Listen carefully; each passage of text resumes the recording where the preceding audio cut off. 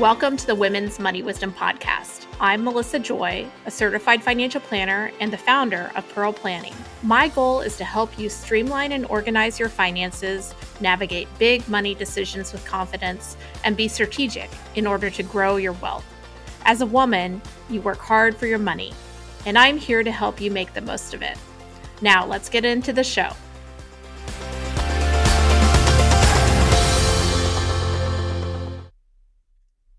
Today, we're going to cut right to the cutting edge of personal finance for adolescents. Those people who are growing into adulthood, and I'm bringing in an educator to have this conversation. Melissa Gordon is a business and accounting and finance educator in the Ann Arbor School District at Huron High School. Her students call her Miss Gordon or Miss G, and she is deep in personal finance. She's a distinguished educator of personal finance for NGPF. She's going to tell you about that organization today. And I'm just so excited because I know so many of our listeners are thinking about how to both bone up on their own financial education, but also pass that along to the people that they care about, many of whom are younger. So Miss Gordon, Melissa, welcome to the podcast. Thank you so much. I'm really excited to be here. We connected on Twitter. I'm not going to call it X because I just still think of it as Twitter. We neither of us can remember, but it was about a year ago. You were talking as a perspective of a teacher and your students' reactions to some news in personal finance. And we've been meaning to do this episode for the past year. So thank you for coming on today. Thank you for having me. I want to start by getting some perspective on what it's like to be a personal finance educator. Did you go to school to teach business and finance, or how did you find yourself here? Technically, yes. I just didn't know that personal finance was really going to be one of the classes that I was going to teach. But my senior year of high school, I took accounting, and I really, really enjoyed it. But I didn't want to be an actual accountant. My favorite part was teaching the people around me how to do the accounting because I really enjoyed it. And I was like, oh, you need help with that? Let me help you. And that kind of led me into this whole world of becoming a business educator. So I went to Eastern, where at the time, it was the Business Services and Technology Education degree. And while That's I was Eastern Michigan, for those of you out of state. Many of our listeners are in Michigan, where we both are, but Eastern Michigan has a great education school, so great place to go to learn. Yeah. I think at the time, there were one of three schools in the state that had that degree. And while I was there, it ended up turning into the Business Management, Marketing, and Technology Education degree. Wow, that's a mouthful. Yeah. In addition to being able to teach business classes and management classes and technology classes, they added in the marketing as well. It used to be kept separate. You either went in for marketing education or business services and technology. So while I was there, that change happened. So I ended up being in school for 6 years. Due to the fact that degree did not need a minor, but I ended up minoring in secondary math as well, because at the time, both my parents are educators, retired educators, and the school that my dad was working at, the business teacher there, who I was doing pre-student teaching hours with, said Melissa really needs to get a degree in math as well, because the business jobs at the time were decreasing in number. Okay. Shop classes out, the career and technical education stuff was decreasing in high schools at the time. So we're talking about 20 years ago. Well, a lot's changing. Is that the case now? Or do you find that there's job security and knowing that business side of things? I think there is job security where there's been fewer and fewer people that have been coming through to do their student teaching or to do pre-student teaching hours. We used to have a couple every single year, and now it's like one every other year. So I don't feel like it's as popular as it used to be. But also the state has changed the requirements where if you are in industry like you are, you can prove the fact that you've worked in industry for so long. All are required to work in industry for at least 4,000 hours to get our vocational teaching certificate. And since you're able to prove that, you can actually just walk in essentially and say, I'm going to be a business teacher. I'm going to be a nurse. I'm going to be or the teacher who teaches our health sciences program. I'm going to be the culinary arts teacher. I'm going to be those people. So you don't necessarily have to go through school like I did to get a major in education to then become a business teacher. So there's a lot of different avenues to get to what I'm doing, and people are taking those other avenues versus doing the more traditional route that I took. Got it. So give me some examples of classes that you're teaching now and how they intersect with our world of personal finance. Definitely personal finance 1, personal finance 2. Huron has been offering those classes since I believe 2004. Personal finance 1 really consists of you're going to school. What do I want to go to school for? Where am I going to go to school? When I graduate, what am I going to do? How do I fill out a resume? Or how do I complete a resume? How do I fill out a job application? What happens when I get my first paycheck? Evaluating job offers. And then moving into, now that you have your first paycheck, how do you pay your taxes? Now that you have money, where are you putting it? What's it going into in terms of banking accounts, checking accounts, savings accounts? What are your choices there? And then we move on to budgeting and do a big unit about budgeting. And then we finish the semester off with an investing unit and talking about retirement. And we also include, when we're doing the payroll taxes or payroll and paychecks, we talk about Social Security and go through lessons about Social Security and Medicare. And then personal finance 2, and you can take 2 without taking 1. You can take 1 and not take 2. They're not contingent on each other. But 2 really focuses on credit cards, credit reports, identity theft, and insurance, auto insurance, renter's insurance, medical insurance, and those sorts of things. So it's there's just a lot that we cover, and it's a lot of fun. But I feel like we have to cover those things, though, because I'm looking through that list. I explained to you as we got ready for this episode that I have a 9th grader, a 14-year-old, and he's really interested in getting a job this summer. He wants to earn money so he can spend money. And the first thing he asked me when we applied for a job recently, or he did, I didn't do it for him, but we were talking about it. And he's like, Mom, am I going to have to file taxes? And there's just so many things that I think maybe investing is talked about a little bit more nowadays, but some of the other things like how to write a check, how to deposit a check, those get missed. And you don't see money the way you used to when we were kids, because our parents didn't pull out a card and swipe a card for everything that got done. At least mine didn't.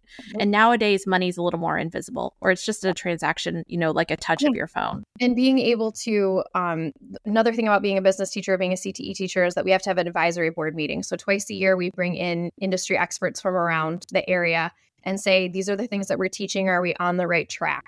And something that keeps getting brought up over and over again is, are you teaching children how to endorse a check? And that is one thing. How to address an envelope too. I mean, you need to start way back.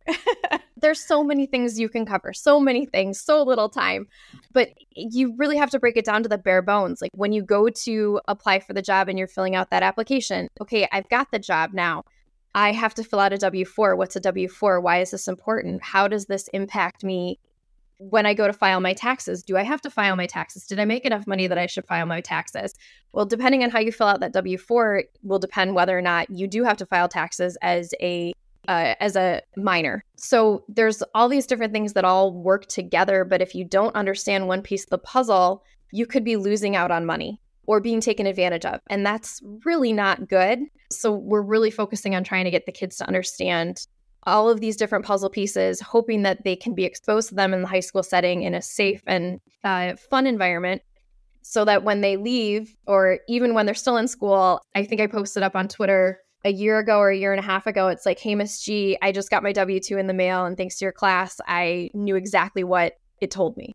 That must feel so good. That's amazing. I forwarded it to my CTE director and I said, hey, here's another one of those things where all teachers, I think, have one of those folders where I'm having a bad day, I need to look at this, or just a way to remember kids. And it's always really special to have kids reach out and say, here's what I'm up to now. And to have them actually know. I didn't, when I looked at my W-2, when I first got a W-2, I was like, what is all this? I always show the Friends video, the whole FICA thing, where who is FICA and why are they taking all my money? We'll have to put that in our show notes to make sure that we can, kind of give you some learning examples to discuss with your kids. If you're going to bring them in, this would be a great car ride to replay this episode with the kids in the car.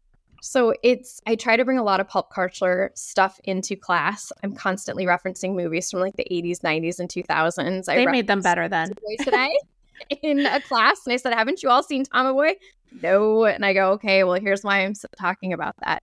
It really is, I think, the whole personal finance thing, it really is all around you. It's one of the most practical things that you see every day in your life without really noticing that it's there. And you kind of don't realize how much it impacts you until it doesn't matter if you're 18. It doesn't matter if you're 12 and babysitting. It doesn't matter if you're 50. Like, impacts you at every moment in your life in some way. And having a good foundation, a good understanding of it is really important. And one of the blog posts that NGPF just came out with, I think it was 2 weeks ago, they showed that over the lifetime of a student who was exposed to personal finance in high school versus not, there was a $100,000 difference in their income. Wow. So that's huge, especially when you think of the compound interest and what you can do with that. Well, and I love that you started with human capital. You started with, you have a huge asset, kids, that you have more of than me or than other people in the room, because you have the ability to earn based on the way you educate yourself and the way you have more years to earn than we do, the olds in the room. And that time is like the eighth wonder of the world. And that's one of the first weeks. So add and drop usually goes for the first week or the first 2 weeks, depending on which semester we're in. And one of the first things we do is, what is compound interest? What does it look like if I put $500 away for the next 30 years? Okay, well, if I'm starting at 16 and I want to retire at 65, looking at that and really getting them to see that exponential growth that is possible, not guaranteed, but is possible. So kind of introducing them to the new vocabulary and going, these are some of the reasons why you might want to look at this. And I always celebrate whenever a kid says, hey, Miss J, I opened up a Roth IRA. I love that. And I'm just going like, you did it, this is great. And they may even be telling their parents to do the same. And mom and dad might need to hear that. Not tell you how frequently we hear from parents, especially the second week or third week of school. We always do, what do they call it? I can't remember. Like what a back to school or curriculum night or something. It's probably curriculum night. I'm sure I'm blanking on the name that we call it. But yeah, the parents are also, their heads are swirling.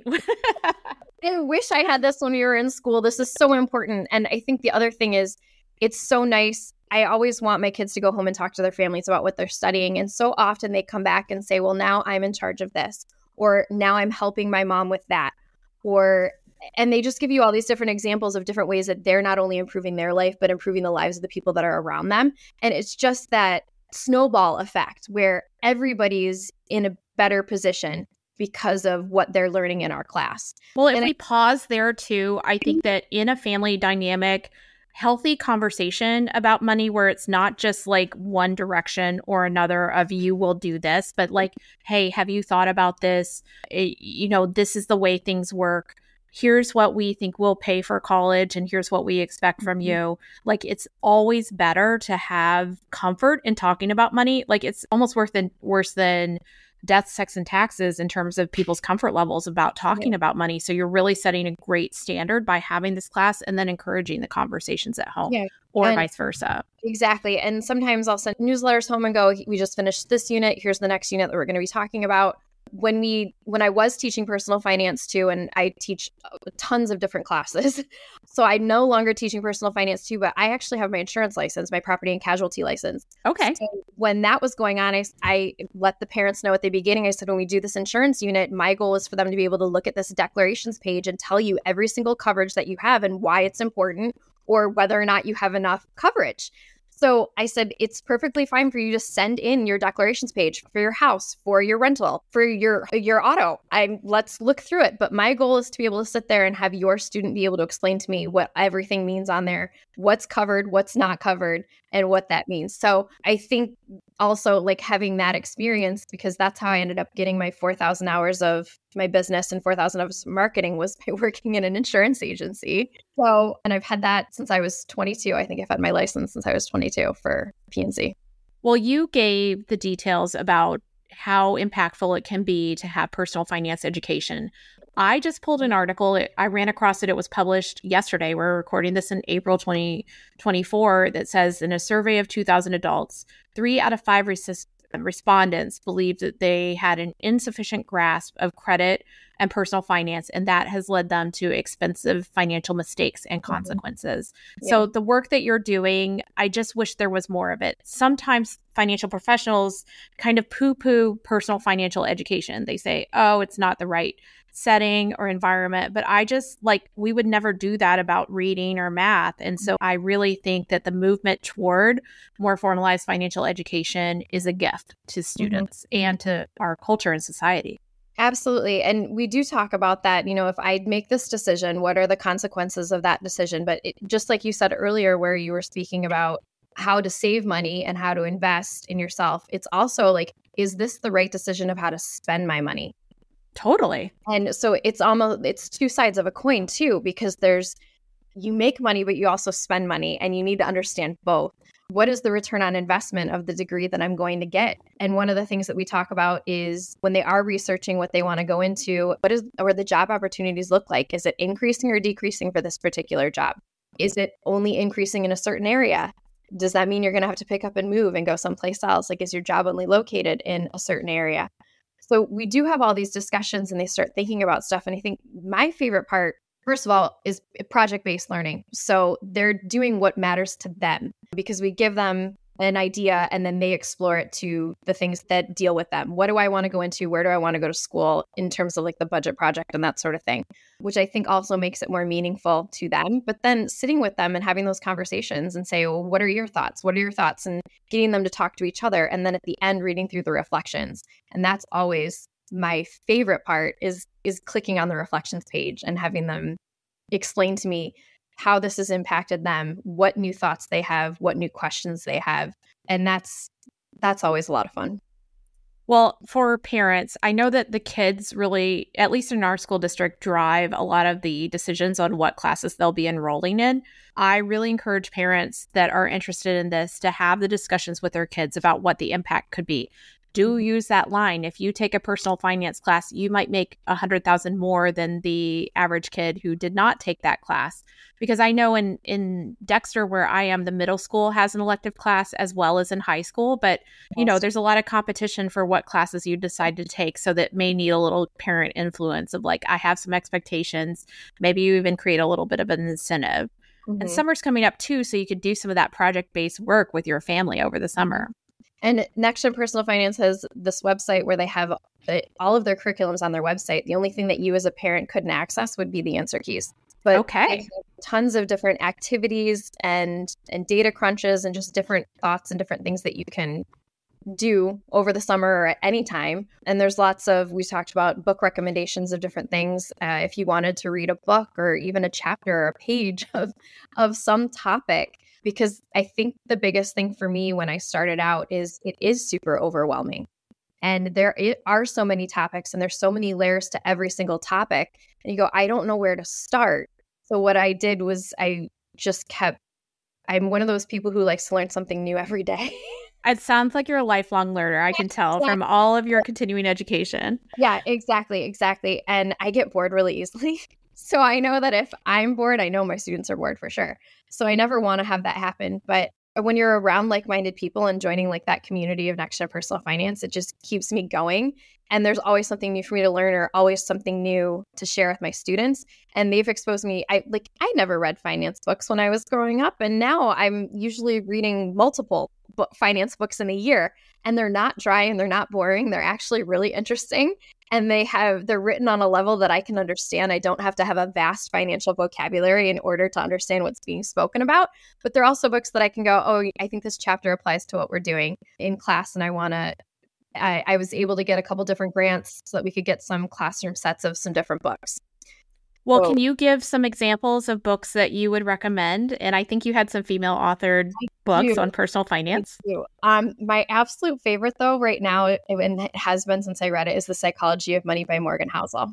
Yes. And the reason that's my favorite is because every single person has a different experience with money, and every single person has a different experience with how they grew up, and everybody views money differently. And I think that book helps you understand what everybody else is thinking. There's a chapter titled Nobody is Crazy, and why someone might think that buying a lottery ticket every day is the right decision for them. Mhm. And you become less judgy when you're thinking about what other people are doing. But Morgan Housel is such a gifted writer. My only complaint with that book is that there are very few women examples in the book. And, Rihanna, who's an extraordinarily successful billionaire, is referred to as kind of a negative example. And she's one of the only females mentioned in the book. But I've Morgan never thought Housel of it in like that. general Good is point. he's such a powerful writer, and he just knows how to relate things to both the most astute, deep academic financial people all the way down to people that have never thought about money before. Mhm. And so do take the reading with a grain of salt, knowing that there are really brilliant women and he just has one viewpoint in the world. He's addressed that with some other women in finance, and I think he's made some adjustments to his presentations when I've seen him speak and future writing, but also do read that book. It's fantastic. It would be a good family read. Yeah. My favorite chapter, I think, well, I shouldn't say my favorite chapter, but something that I always take with me is that nobody's crazy. Nobody's crazy. I love that. What else would you have on the summer reading list? Mind Your Money by Yaneli Espinal. Okay. Yaneli actually is somebody who's worked for Next Gen Personal Finance for a really long time, but she has written her own book and she went to Brown. And she's the child of immigrants and grew up in New York City, grew up with many siblings, ended up being in severe debt. And this is how she got herself out of it, what she started doing and how she's changed her life and how she thinks that, again, financial education should be for everyone, because you don't learn it, you don't know it. It's inspirational. I love that. And first generation money, it's whole other topic. We have a great episode from a woman who specializes in first gen wealth of, first generation within people that were the first generation to be born in America and their families. So I'll make sure that we include Valerie's episode in the show notes as well as the book. Perfect. So Yaneli's done a great job. And like I said, she's also worked with CNBC. She has a YouTube page called Miss Be Helpful. I would strongly recommend Yaneli. In my classroom, I do have a copy of Broke Millennial. Excellent. We have a classroom set of Broke Millennial for the kids. And I've also, and this is by Erin Lowry, and she actually has 3 books. This is the first one, but we start off our investing unit with the Broke Millennial Takes on Investing. We don't read the entire book, but we do read the chapter that says, but are you ready? The case for investing. Love it.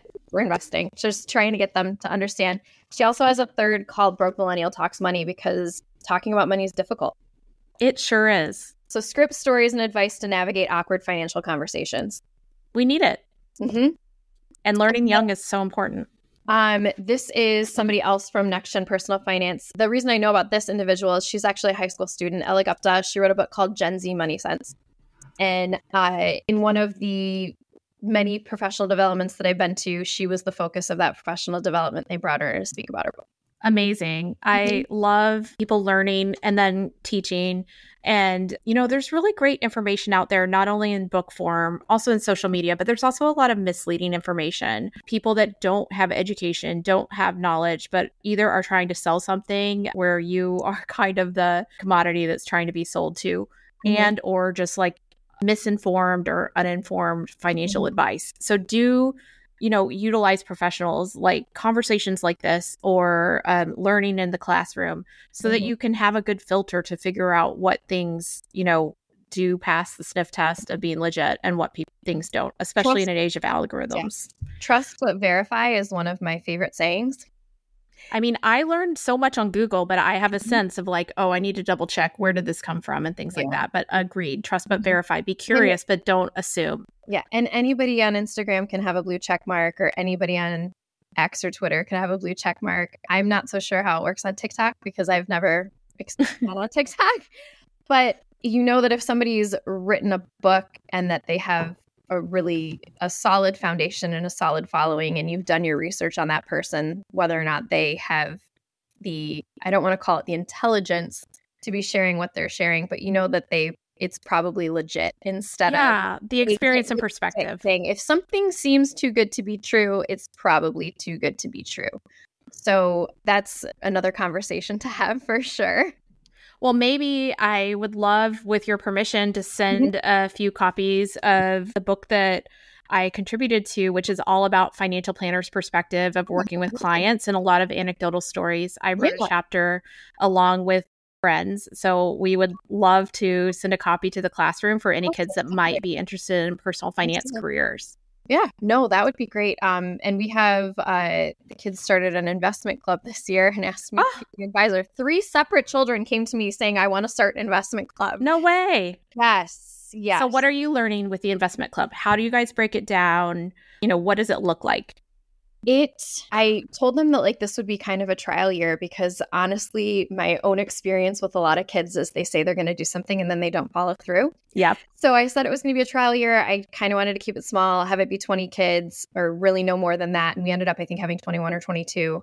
But we were supposed to meet like every 2 weeks and then everybody got busy with sports. And it's sort of, they started off with, we're going to pick a topic for like every month that we meet or every time that we meet, we're going to do a lesson and then we're going to do something called a GIM kit, which is just a way to do an interactive game with the kids. And then there would be candy and prizes for the students. So it was my students putting on education for their peers. That's awesome. Fun. It was a lot of fun. But I also said, hey, we could read books. I'm lucky enough that now that I'm in my 14th year of teaching that I have a pretty solid foundation of kids who have graduated that are mine and that are now in that personal finance world. So I reached out to one of them and said, would you mind coming back for a Zoom meeting with my kids? And he said yes, but I then said to my students, I go, you should reach out to this individual and see if they'd be interested. They're an alum of our school. They were in our Business Professionals of America club, and now they are working as a financial advisor and went to school for it. So that ended up never happening. They communicated with them, but our meeting ended up never happening because when he was available, we weren't available. And now we're into April. Testing season has already started. We did the SAT this week. So everybody's going crazy. APs are about to start. Our IB exams are about to start. And it's just kind of like we kind of ran out of time. So we're going to schedule it for next fall. But it's been one of those interesting things where it's like, what is it that you want to do? What do you want to get out of this? And most of them just want to compete in their personal finance challenges, stock market challenges. But there's so much more to finance than just looking at the stock market. There's so many other things we need to learn and explore. So I think the stock market is their focus. That's why it's really the investment club. But there's a lot of other topics that I'd like for us to talk about too. And stock markets are so sexy because it's like, let me pick a stock that's going to get 100% in this 3-month period. Because necessarily, you guys can't do a longitudinal study of what is going to be the investment returns over 4 years from your freshman year to your senior year. So it's tough because then, as a personal finance professional, it's kind of cringe of like, I hope they all go down so that they're not trying to stock pick when it comes to the 401k or something like that. But, really interesting. One of the activities on Next Gen Personal Finance is called 5 Stocks You Pick on Your Birthday. And from there, it's like go back to your birthday, pick 5 stocks and start looking at them from the day of your birth to now. So they could be 14, 15, 16, 17 years old. What are the questions that you ask then? Did that stock even exist 17 years ago? If it does, is it on the Dow or is it in the NASDAQ? And just kind of going through and seeing over time what has happened. Why has the stock done well? But really the overall focus, I would say, obviously we don't give out financial advice because we're not certified professionals, but focusing on diversity and a low-cost, diverse fund. Usually we're looking at exchange-traded funds. I love that. Giving them the opportunity to also explore what is a target date fund. Who would that be a good choice for? Yeah. And those sorts of things. So just giving them a lot of different levels. And it's sometimes just fun to go, what do you want to talk about today? And letting them kind of make the conversation happen. Well, I love that. The more control you have over what you're up to, what you're curious about, the more interest there will be. So thank you for sustaining these discussions. They're so important. And we are going to include links to the Next Generation website so that, we can make sure that there's a lot of ideas out there for our listeners. And we are doing this episode in Financial Literacy Month for April. How have you celebrated Financial Literacy Month?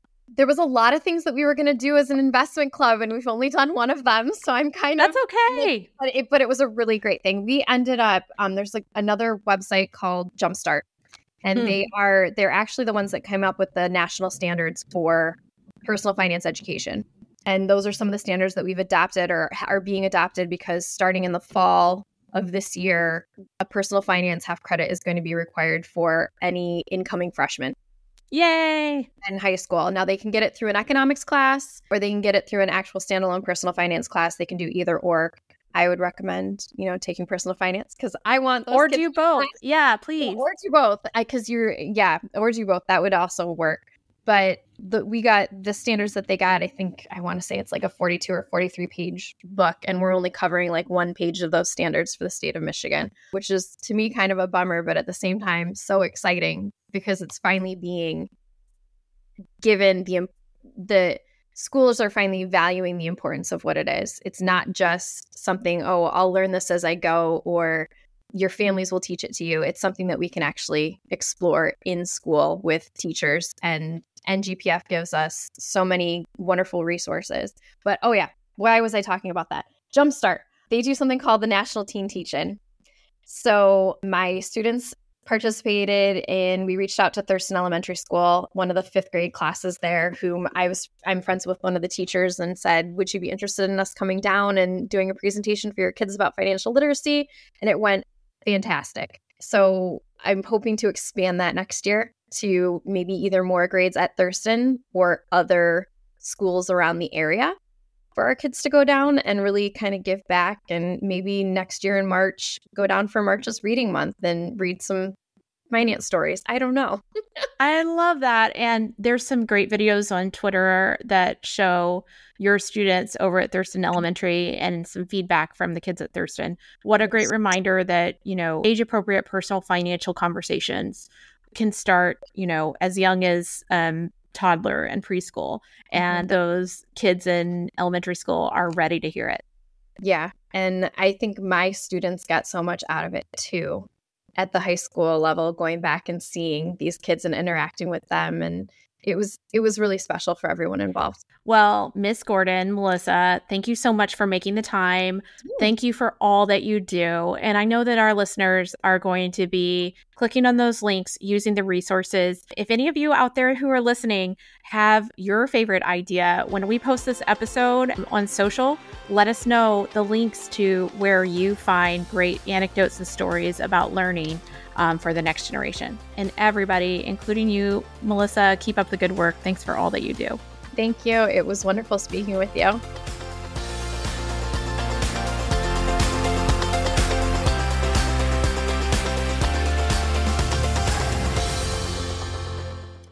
Thank you for listening to the Women's Money Wisdom Podcast. If you found value in this episode, the best way you can support the podcast is to forward an episode to a friend or leave a review. Go to pearlplan.com and the podcast link to get all the resources and links mentioned.